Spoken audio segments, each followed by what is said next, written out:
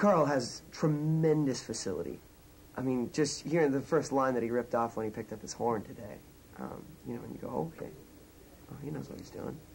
You know, and it's just really nice. Like him blowing over the last song, the G minor to the B flat, to see, you know, to squeeze interesting and different, you know, phrases and to make sure that it's not, you can lapse into, you know, with something like that, with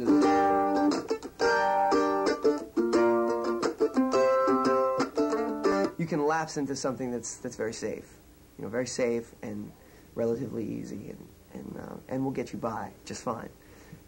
He was not playing it safe, and completely. I mean, soloing, and especially in this kind of format, is all about taking risks and how hard you're willing to fall.